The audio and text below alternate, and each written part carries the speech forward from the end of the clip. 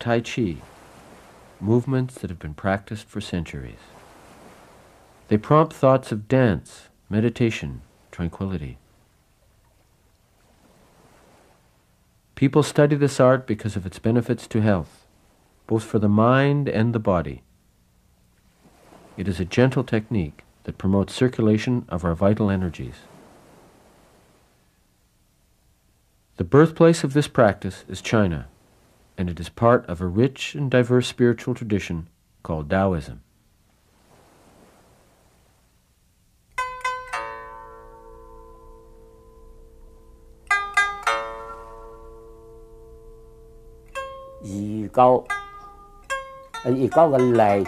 In terms of the three great teachings of China, Confucianism teaches wisdom, Buddhism focuses on nirvana, and Taoists talk about the method of training, or the path.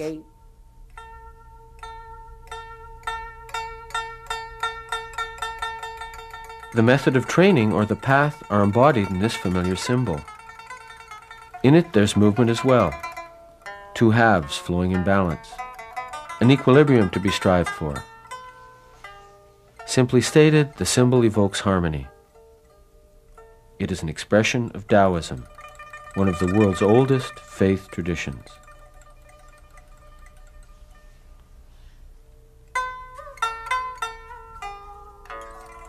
The origins of Taoist thought are found in China's ancient history. During the 6th century B.C., a great philosopher called Lao Tzu emerged. He suggested people can attain harmony in life by following the Tao, the path or the way. Lao Tzu recorded his thoughts in a mystical poem of 5,000 pictograms called Tao Te Ching, the Book of the Way and its virtue. The Tao is empty. It is used but never filled. It dulls sharp edges, unties knots, softens glares, and settles the dust. Its depths are hidden yet eternal. I do not know from where it comes. It seems to precede nature.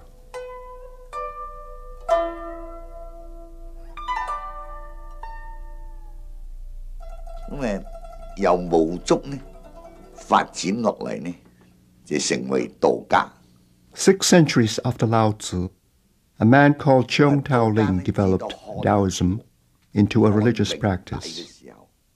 He combined the thinking behind texts, such as the Tao Te Ching, and ancient shamanistic rituals, to establish the first religion native to China.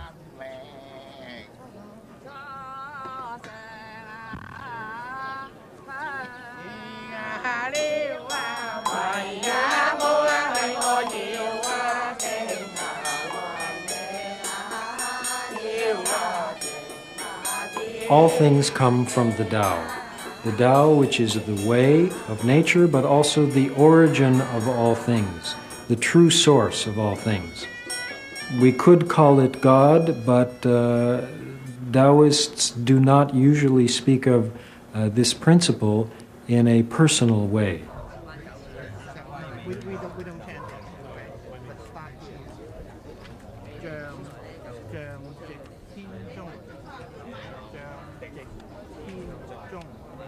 Taoist rituals remain seldom seen outside the Chinese community, but important Taoist texts are available.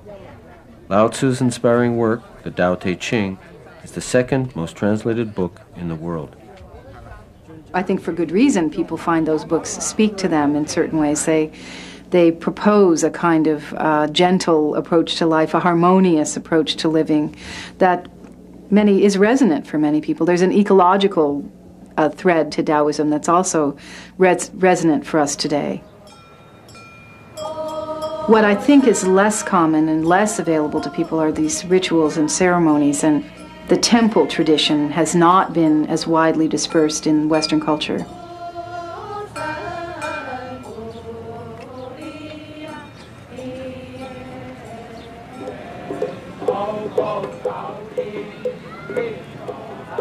Taoist temples are traditionally learning centers for Taoist practice. They're open to the community, not isolated monasteries. Temples provide a diverse set of teachings grouped together in three broad methods of practice that Taoists call the three vehicles. The first vehicle focuses on doing good deeds. The second is ritual ceremonies, and the third vehicle embraces techniques and postures that are called internal alchemy.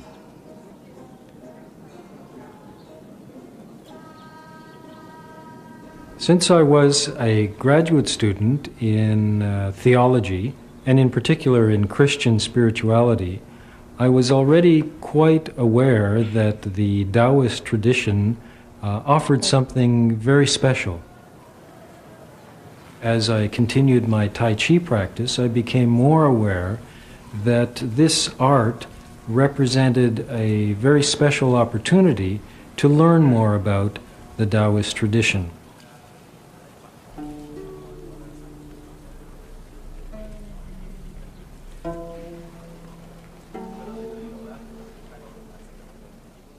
Taoist training offered a first-hand opportunity to be involved in a rich spiritual tradition.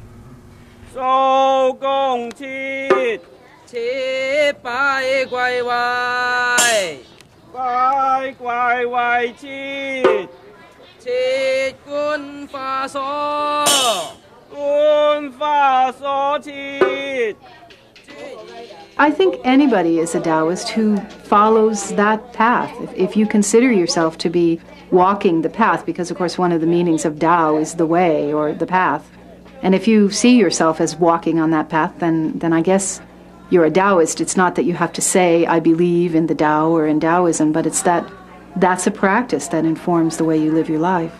How could I recognize one? Do they have different haircuts? Or No, I think in a way that Taoism is very internal. It's very much a part of your perspective on life and your perspective on the world.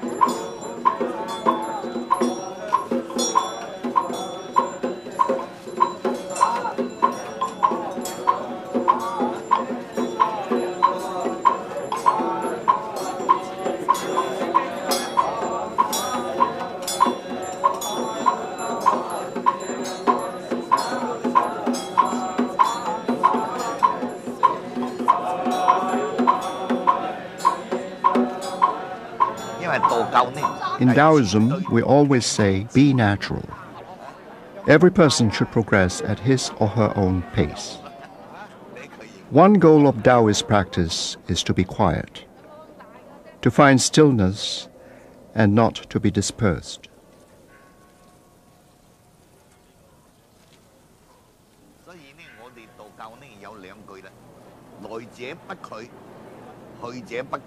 In all temples, those who come shall not be refused, and those who want to leave shall not be held back.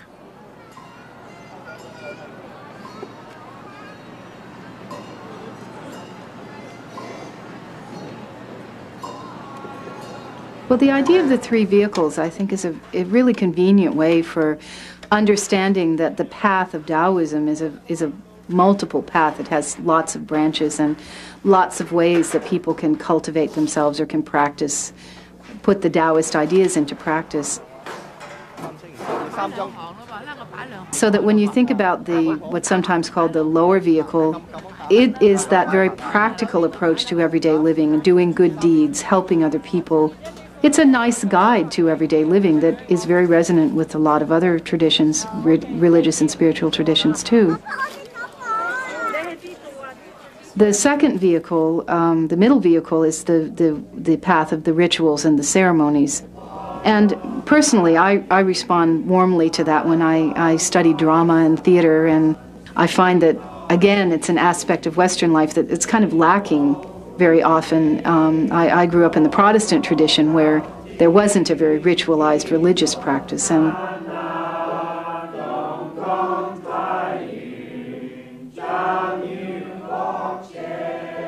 as I understand it, his third vehicle, or sometimes called the higher vehicle, It's probably the most arduous path of Taoist training because it involves a real physical and mental or spiritual transformation. The theory of internal alchemy really has to do with working with the natural energies of the body. The third vehicle's most common forms of expression are meditation and Tai Chi. The mind and body exercise together to cultivate good health.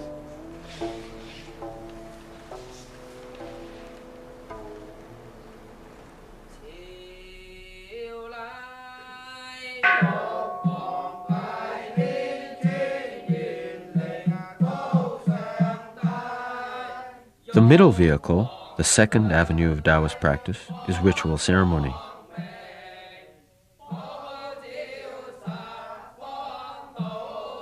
Often modeled on the ways of the imperial court of China, these practices express Taoist teachings. Mysterious, at times deeply revealing to their practitioners, the ceremonies are a distillation of thousands of years of Chinese culture.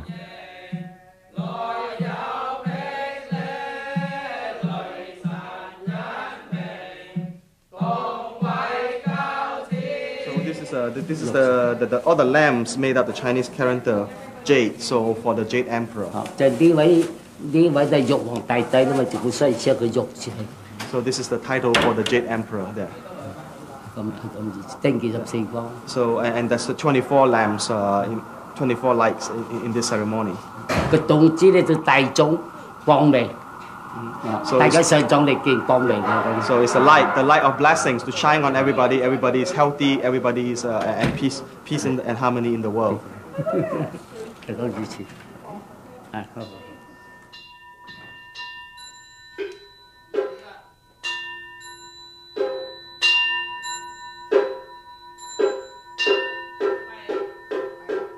The Jade Emperor, chief deity in religious Taoism, is not at all God the Creator, as in Christianity, for example. Rather, he is an all-powerful administrator of the large and elaborate Taoist universe, able to influence all that happens in heaven and on earth. And that's where he gets the association, too, as the one who keeps the records on the good deeds of humanity that the guardian reports to the Jade Emperor, and then if you do good deeds, years are added to your life. If you do bad deeds, years are taken away. So the guardian reports to the Jade Emperor. That's right. Okay. Yeah, that's right. And then the kitchen, in the home counterpart of that would be your kitchen god. The kitchen gods also report to the Jade Emperor. Oh, I see. So you get reported on in your career life, That's and right. you get reported on in your domestic life. That's right. I'm in trouble here. So they don't miss a trick. No, they get spies everywhere.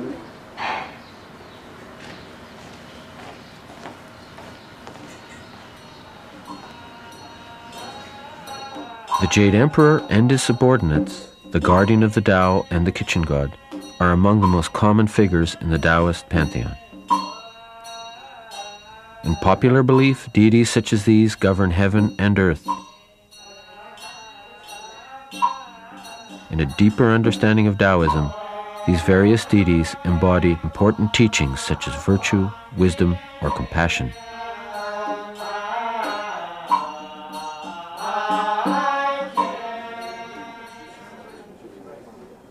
Many Chinese dedicate themselves to a particular deity by paying homage to them while asking to receive the teachings they represent.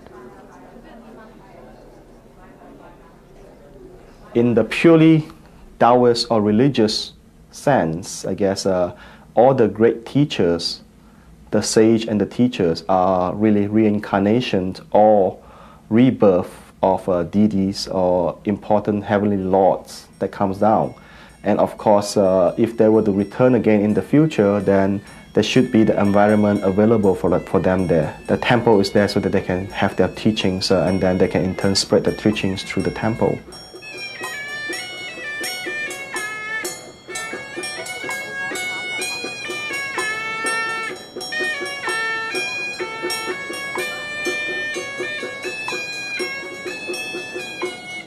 Many ceremonies evoke teaching processes.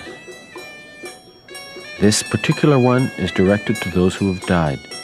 but its compassionate approach can also be interpreted as a metaphor for all Taoist training. Priests call the deities down to heal ailing spirits. Those who have died in pain, in sickness, or from accidents such as flood or fire have souls that are unbalanced. They cannot find the path, the way.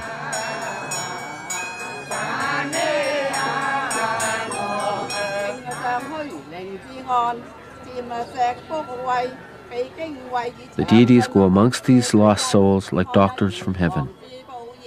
The spirits are instructed, advised to be compassionate, and given the techniques to find harmony.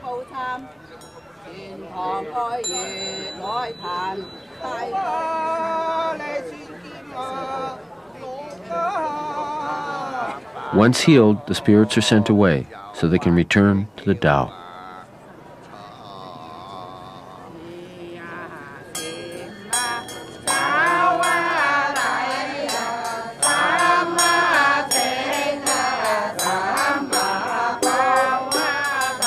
In the Taoist pursuit of harmony, the three vehicles often intertwine, overlapping so that practice, ritual, and good deeds become one and the same.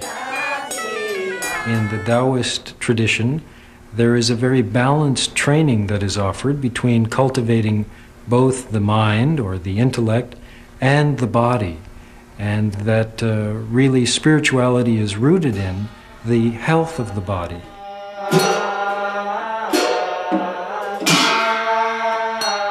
For those who are involved in the rituals and the ceremonies, the focus is more on an internal type of training, a more meditative training.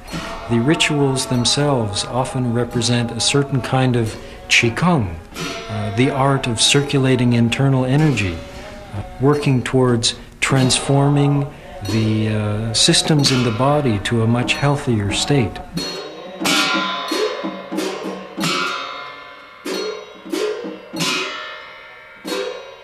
And so the signs and symbols around the shrine are designed to remind us of the goals of our training.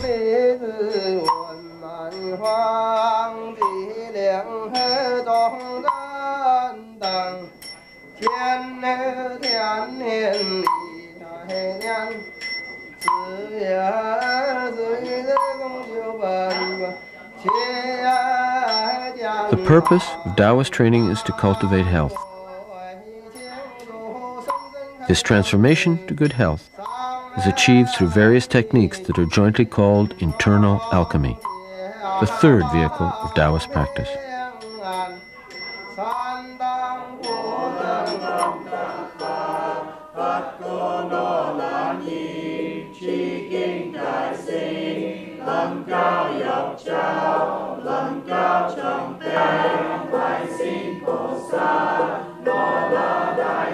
Chanting is one of the few times when you actually work directly on breathing. As you chant, as you kind of sing out the sounds of the different scriptures, you are really trying to breathe from the diaphragm and actually open up that part of the body, the chest, the lungs, that whole area. By making the various precise syllables of the words of the chants, you're exercising all of the points in the face and the jaw, letting the jaw muscles work, and the throat is also getting exercised with the vibrations from the chanting and so on.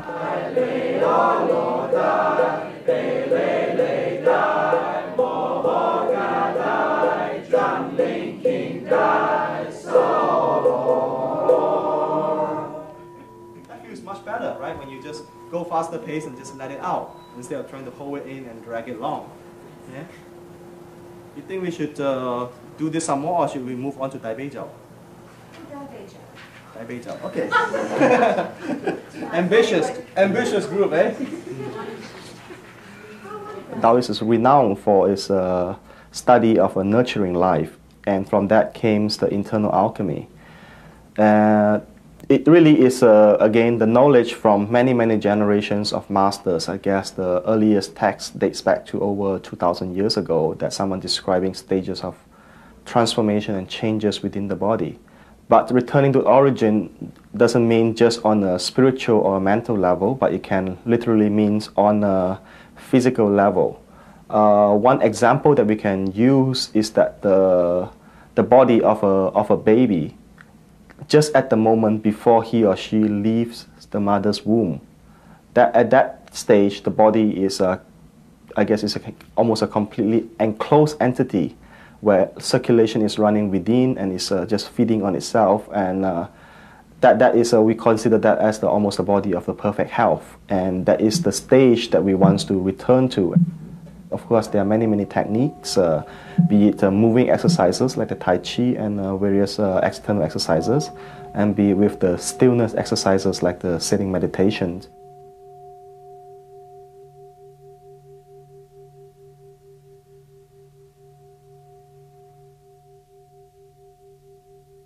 When I started Tai Chi, I was just looking for an exercise that I wouldn't get tired of in 2 weeks. And I had no idea at all about the richness of what was here.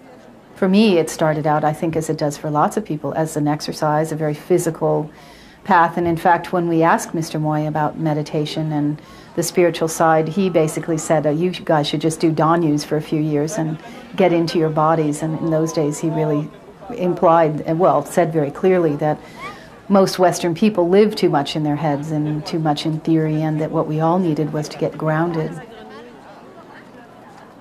I guess that's one of the things that I have really loved about the way things have developed, is that as we've learned more about the philosophy and the spiritual tradition of Taoism, it's always very much rooted. You've got your feet on the ground, even though you're looking toward the clouds sometimes.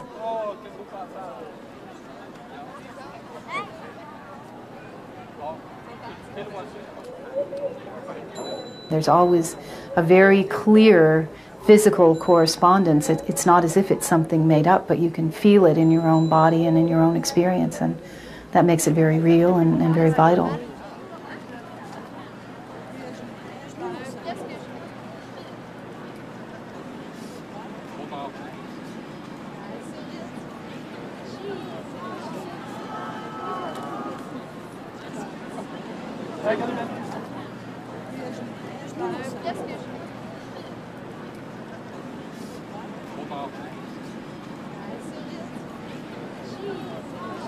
We practice all these alchemy techniques, although it sounds a little bit esoteric, and the goal really is to, I guess at the first step, is really to achieve better health for yourself. And while you're achieving this better health for yourself, you can, along the way, you can help people with poorer health than you. It goes very much with the aims of the Feng Lai Kok, which is trying to make the world a better place. And this is, of course, basic to the philosophy of Taoism, too, that what we're really here for is to help other people, and that one of the ways we help and cultivate ourselves is by letting go of our own self-interest and really turning toward other people and trying to help them.